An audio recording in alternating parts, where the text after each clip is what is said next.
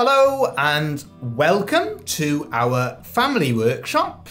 Now in this video, we're showing you how we made some wooden decorations to go in glass domes. So as you can see from the video, we start off with our designs. The designs that we're choosing for this one, we've got an angel, a heart, a silhouetted candle inside a Christmas tree, a love spoon, and also a simple cross. Now, whilst we got 5 designs that we're doing, I actually got the glass domes from a bid on eBay. Always looking for different items that might be good for demonstrating on our YouTube channel and to sell in our workshop. And I managed to win a bid on 4 glass domes that had a wooden base. So as you can see, we mark the design onto the wood itself. We do all of our pilot holes that will be used for doing our pierce work, and we start to cut our items out. So we're always looking for different designs and ideas that are popular. So we've got this angel design, and we add little bits of detail to the angel by doing pierce work. Now, as wood carvers, we often add detail to our work by carving onto the design itself. If you though only do scroll saw work, using pierce work can be an excellent method for getting all sorts of little bits of detail into your design. So we start off by doing all of the pierce work first of all. As we mentioned on previous occasions, if you do it that way, you've got more wood to grip hold of. Once you actually cut out the surround, you have a smaller piece of wood which can be more difficult to control. As you can also see, I've chosen to do contrasting coloured woods, so a front and a back. So once we've done the pierce work on the top layer, so for example, using the angel on that lighter coloured top layer, we do all of our pierce work. We then stick it to a darker coloured background using our Starbond super glue and the accelerant, and then we cut the surround out.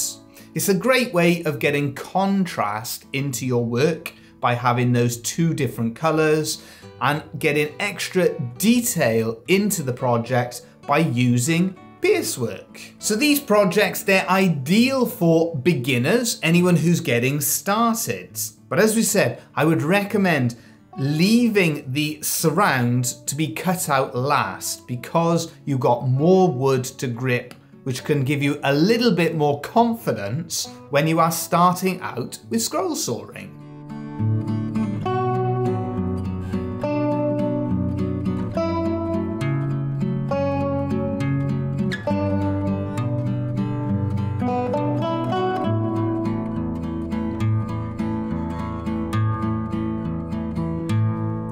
Now the little love spoon, I had to get it in there. I'm a love spoon carver. That's what we do. That's what we love. And I got that one on there. It's the only project that has any hand carving involved. So we cut out the pierce work on our angel and our Christmas tree, and then cut the surround of the angel, the Christmas tree, the love spoon, the cross, and the heart. Once we then finished off with all of our scroll sawing, we take all of our wooden items into the back room and we sand it smoothly on our belt sander. We're using around about a grade of P150 just to smooth everything off, take off any sharp edges, and this then prepares us for the hand finishing. We've mentioned it on several occasions before that if you prepare your wood on the belt sander and get it nice and flat on the back, it makes it a lot easier for scroll sawing. It means your wood's not rocking round, which reduces the chances of it vibrating, making the whole process that much easier.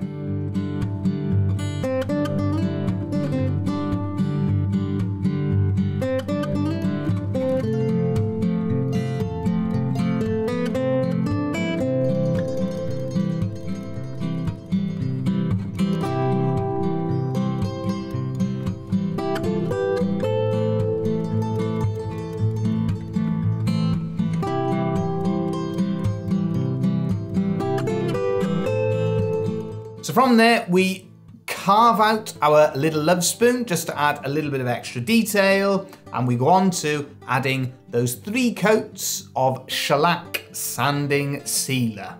You put the first coat on and it raises the grain, so you get a rough finish. Rub it back down, put a second coat on, and then a third coat usually brings it up to a good finish.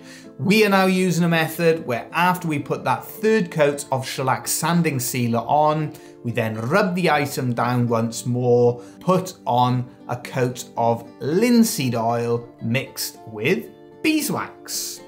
Now another little part with this one, we're always experimenting, trying different things, playing about, and I thought it might be interesting, what might be nice to add a little bit of colour to the heart. So I've got some pink colouring, some pink pigment, and then on top of that I'm putting our Star Bond super glue, and we basically fill in that heart that has been cut out on the top layer of our heart with the pigment and the super glue, just to create that bright, vibrant heart in the center. We then got to concentrate on how we're going to hang each of these decorations. So we bore a hole in the top of each item and then feed in a little screw-in eye. Now on this demonstration, I used very small, fine eyes. What actually happened when I came to put it together, some of these, not all, some of them were actually too small. And for instance, on the angel, I had to change it for a bigger eye. So that's one consideration. Make sure that you've got the right metal eye to do the job. So there we go. Those are 5 simple scroll saw projects that you can use to turn glass domes into decorative items. Let us know in the comment section which one of those is your favorite, which one you plan on having a go at making yourself. As always, if you're new here, don't forget to subscribe and ring that bell so you know when we upload another video. And as always, thank you again for watching.